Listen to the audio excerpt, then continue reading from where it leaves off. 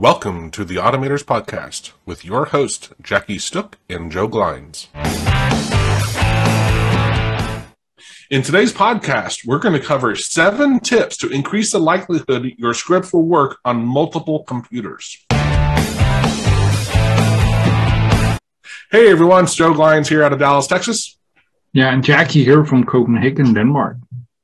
And today, as we just mentioned, we're going to cover 7 tips to increase the likelihood your scripts work on multiple computers. Now, some of these examples here are going to be very specific to AutoHotkey, but a lot of this stuff is still a general practice. So even if you're not an AutoHotkey user, which you should be, I would suggest you still listen to this podcast. And the other thing I'd say is please like the video. Just like it right now. We'd really appreciate it. Or the podcast, wherever you're doing it. It helps us out. Absolutely. I'd love to have you do that. So the very first one for me, now this one, I think it's a little kind of loosey-goosey, but it does, I think, especially with nowadays, and if I remember right, Jackie, maybe you've read this, version 2 of AutoHotkey, everything is Unicode, if I remember correctly. But in the version we're currently using, version 1, you can get it as ANSI or 32-bit and 64-bit. So we recommend using the 32-bit Unicode version of AutoHotkey, just because there's a lot of libraries and objects and things out there that don't work with the 64-bit, and internationally doing stuff in ANSI is just why? Yeah, exactly. So I'd say the same thing. And the reason we're recommending 22-bit is exactly as you said, Joe. There's just too many examples and stuff like that you would limit yourself from by choosing 64-bit. And more often than not, you wouldn't notice. But as soon as you get a bit more advanced, there's no reason to have that as a limiting factor. Well, one case, the point of this podcast is about sharing your script on multiple computers. And not everyone's running 64-bit version of Windows. So if you have your script, whether you compile it or not, but they're using, if it's compiled in 64-bit and they have a 32-bit version of Windows, they can't run it. But if they have a 64-bit version of Windows, they can still run the 32-bit.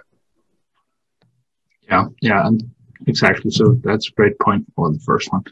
I'd say the second one would be keep it simple, right? Keep your GUI minimal. Keep everything no larger than needed, right? You can make a GUI that's very busy very quickly.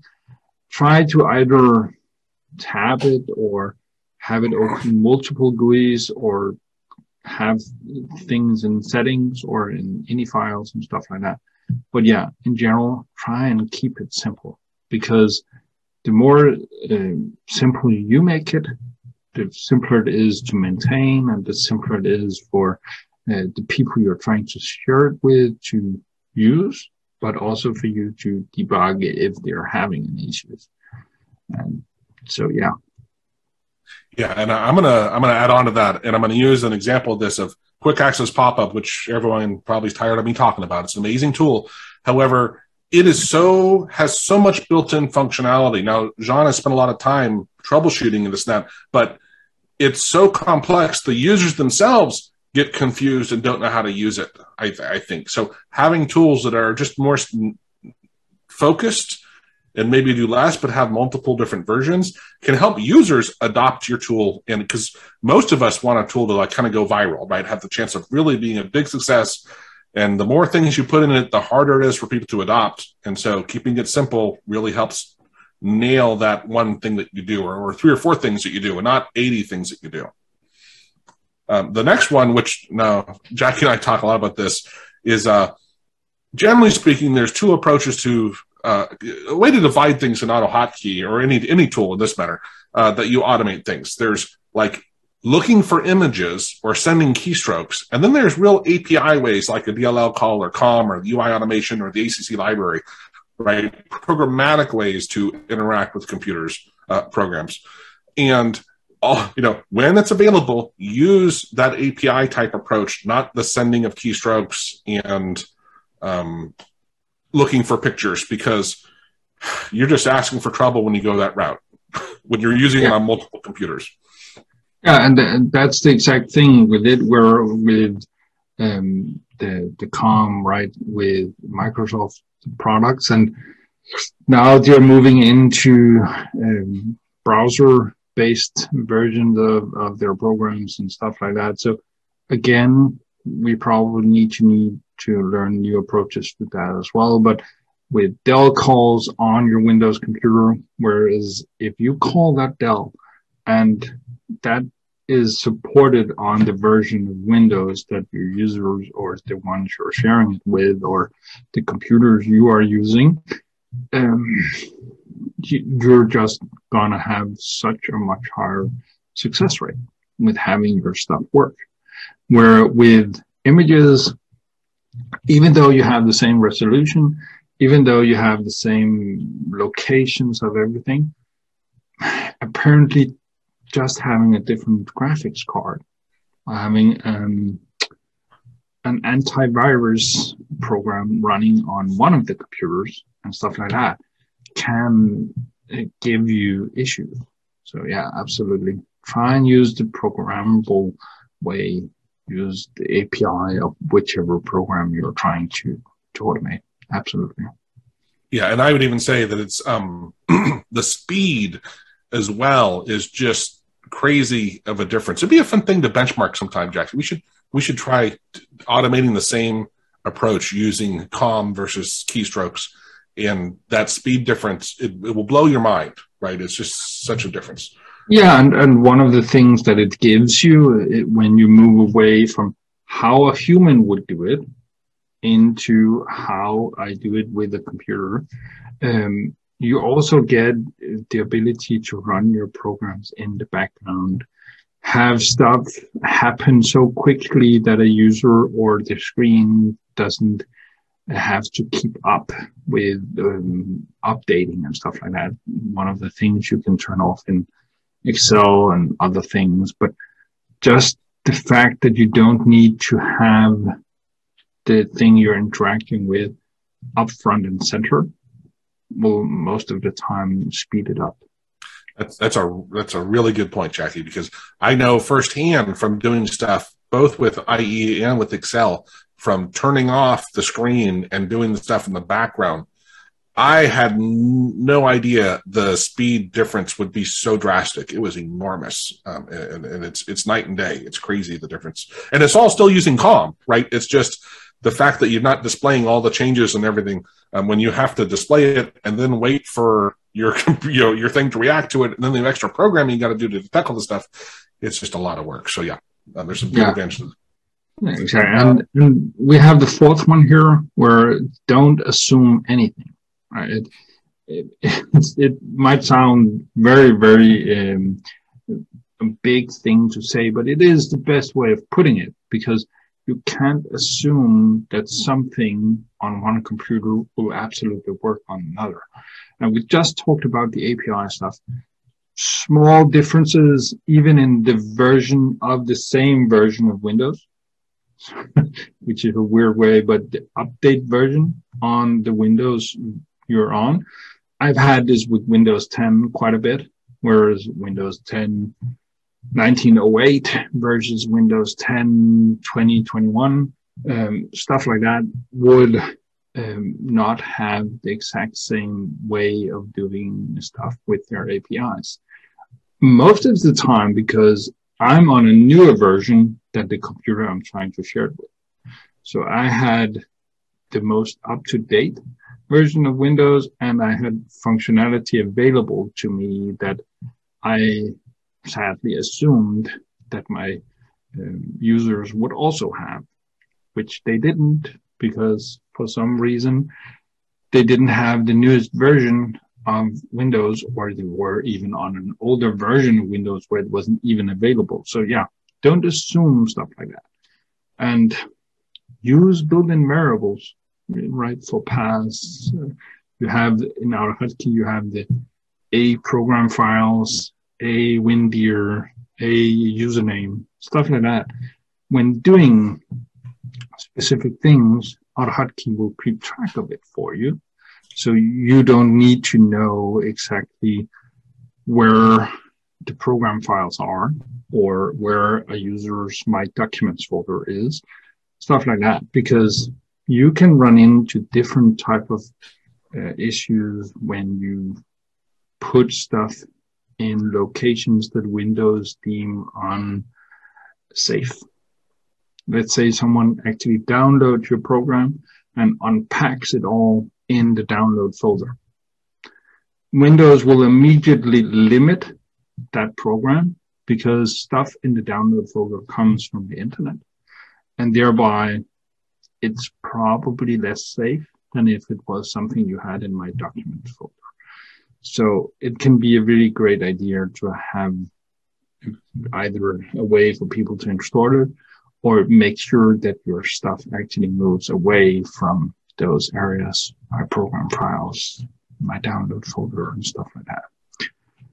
And what I would throw on top of that, Jackie, sorry for interrupting, is the one that I often was a perpetuator. No, I don't know, whatever.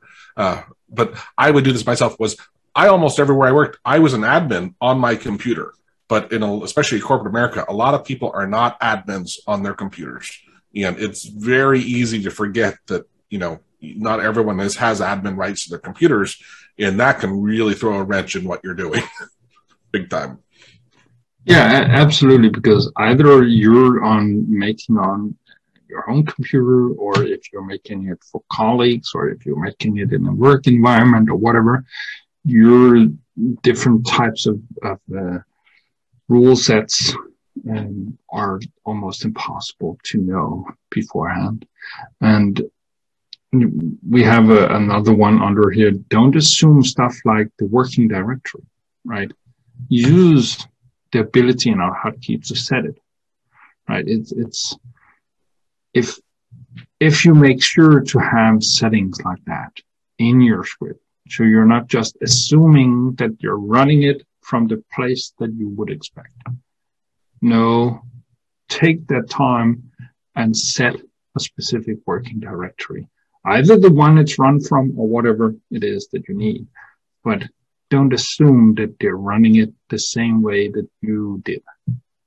So, yeah, I've run into problems with that myself, because I'll use QAP as a launcher of things, and I load it and it launches, but I didn't set the working directory, and it will not want to work. And I'm like, what's going on? Oh, I need to go in there and tell it to use that specific directory of where it is, because things end up breaking. So yeah, it's a good one to have into your script. And then another one, just because, and this is becoming more and more of a thing where people have 4K monitors, but instead of just, and other people are using crappy laptops.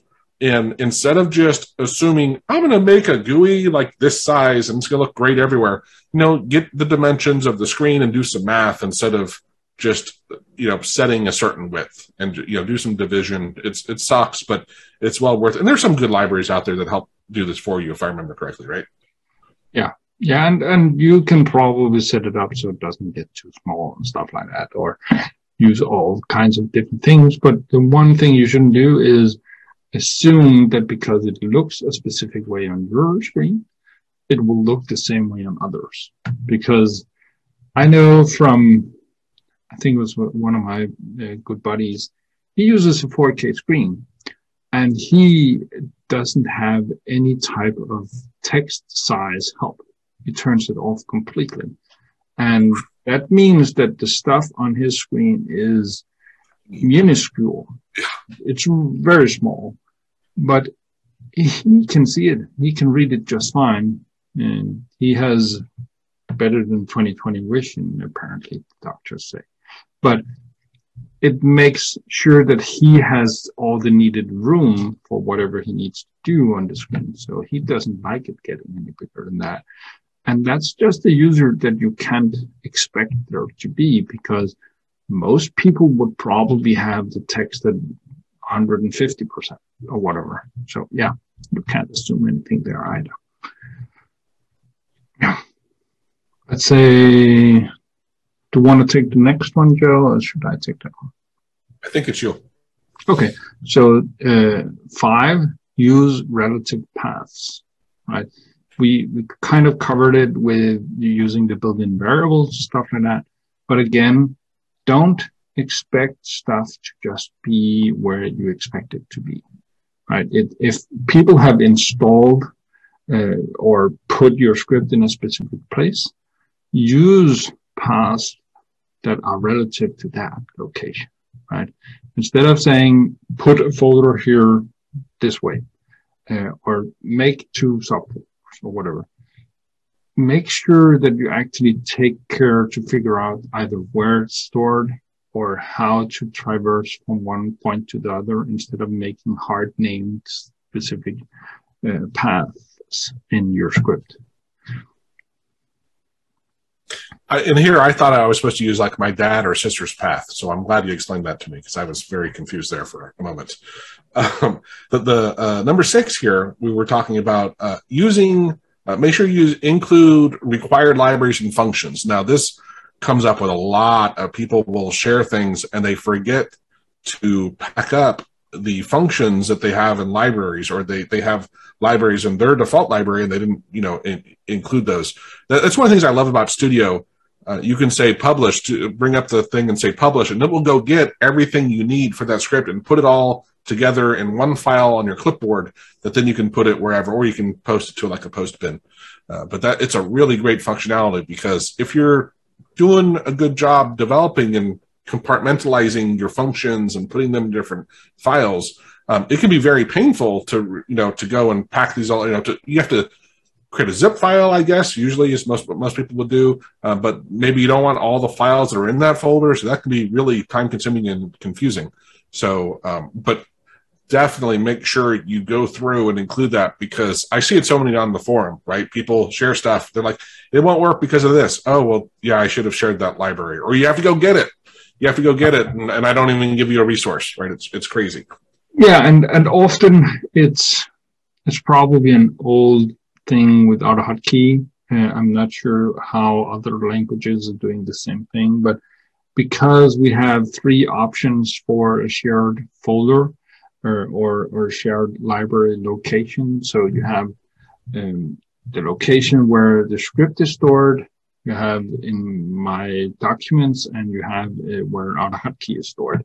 You have the option to store files named after the functions that you use in your scripts. So someone who's used to their own setup, they could have quite an extensive library in their relative shared library on their computer, and they wouldn't even think about that being something people won't have. And one of the things I've seen with more than anything, I think, is the GDI Plus library. Yeah, sure. It is probably the one that I've seen. Yeah, I think it's the one I've seen the most being an issue, where people would have shared something that either looks good or does something fancy, or is able to manipulate whatever you see on screen quite well. And people try to run it, and they immediately figure out that they don't have the GDI Plus library. And it's a big library. It is, and right. It was frequently updated, and therefore it made little sense for people to keep sharing it. And that's why, as you said, Joe, a lot of people would say, oh, you need to go and get that one. But yeah, if people linked to it when they shared it or made sure to include it, yeah, because sometimes it's not smart to have people go and get the newest version, because right. It might not be compatible with whatever you made. So, right. Which is a good point of, it often is better to include your known working version of that library instead of hoping someone doesn't update it and things break. A funny story real quickly, Jackie, on this whole concept of AutoHotkey will automatically search in those 3 places you described, right?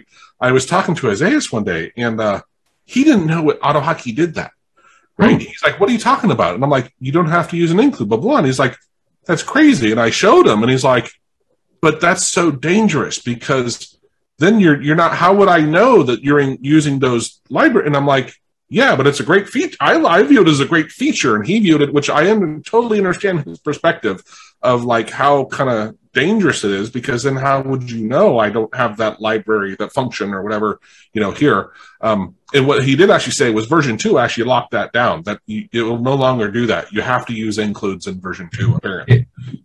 That functionality predates all of the big computer sharing and version control things you have available today.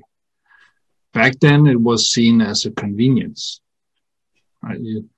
You can place all of the stuff that you get to AutoHotkey in a specific folder, and then you just have it.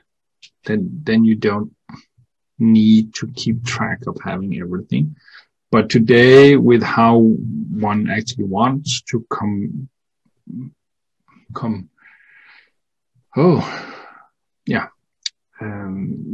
you want to have every script working separately and having all the needed stuff compartmentalized. Yeah, exactly.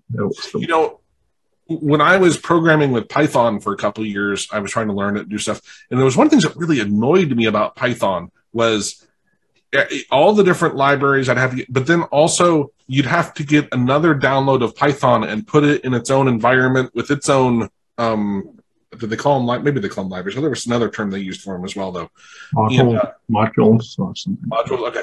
And it was just crazy how many different installs of Python I ended up having in different, things. But that was part of the reasoning was, well, people would update the libraries that it was dependent on, and you were better getting a local copy of it for then and there and now, and I know it works, instead of hoping it. But it was a blessing and a curse, I suppose. Yeah, and the seventh one here is testing, right? It's if you're sharing your thing, or if you're moving it from computer to computer, testing, don't just assume that it works. Test it on other versions of Windows, test it on different resolutions, whichever is needed, right? If you're the one controlling the resolution and you know that you have the same one on all four, sure, you still test it because it wouldn't work. But if you actually make something that it's supposed to work on different resolutions, try and test that. If you're making something and you're claiming it to work on multiple versions of Windows, at least test it.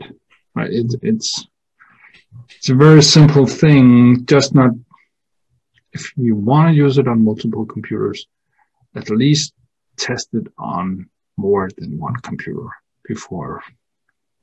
Yeah, and actually, I would even stress everything you say and a little bit more, in that have a couple testers, not you, right? Have a couple other people that you know, have them test it on their computers, because people think differently than you do. And before you share it, we did this with one of our tools the other day. I was telling him, we're ready to, we're getting ready to share this. And he's like, oh, so they'll put it, out as a download. I'm like, no. I'm going to first give it to like 2 people and ask them to just run it for a couple of days. Just tell us if there's anything crazy. And sure enough, we found something very obvious, which was great. But that saved us this whole round of putting it out, in the world, and having a lot of people have all those issues to that, right? We just did a little pre-testing with a couple people. And again, it's really important that they don't think like you, right? Besides having different actual computers, people do crazy stuff, at least it feels like it's crazy because they just think differently than we do. So it's really good to have someone else try it out. Can't stress that enough. Absolutely. The last one, we do have a bonus one kind of here, but it's, hey, you know what? It depends a lot on who you're going to give it to. And especially, this is the blessing with AutoHotkey compared to a lot of other languages. I'd say, compiling your script is a great, easy way. If you're going to give it to people who are not computer friendly, not techie, compiling your script is a great, simple way to reduce your headaches, and make sure that, you give them what they need. Yeah, and with a lot of the newer functionality with compiling, both with including and different types of resources and stuff like that. Yeah, if you're sharing it with someone you don't know, or you don't know the skill level of and stuff like that, I'd also say compile it if it makes sense, and In other cases, if you're sharing it with your colleague on the next table or the office over, whatever, yeah, and you know that they already have AutoHotkey from the last thing you shared with them, keep it as a script. That's fair enough. But yeah, compile when that makes the best sense. Absolutely. Yeah, and actually spot on, Jackie, on that one, because sometimes it's the other thing is like those people that I had test the little thing I mentioned a few minutes ago. Of course, I didn't compile it because they use AutoHotkey, but they actually dug in and proposed some of the issues right for me. So like this is where, hey, if you can actually have someone else kind of help you, it's awesome, right? You don't have to necessarily fix everything. They might have a few minutes. They might try to fix it for you and explain, because, which I know, Jackie, you're very familiar with this one. Troubleshooting something that you don't have the issue on your computer is just a freaking nightmare, right? Yeah. It's impossible, really. So what I usually tell people too is if people are reporting bugs, do a video of it. It makes it so much easier if you record a video and show me what's happening instead of trying to describe it. But yeah, it's very cool. Awesome, man. Well, and don't forget to please like and share the podcast. Thank you so much. Absolutely. Tell your friends, tell your mom, all that. Yeah. See you later, Jackie. Yeah, bye.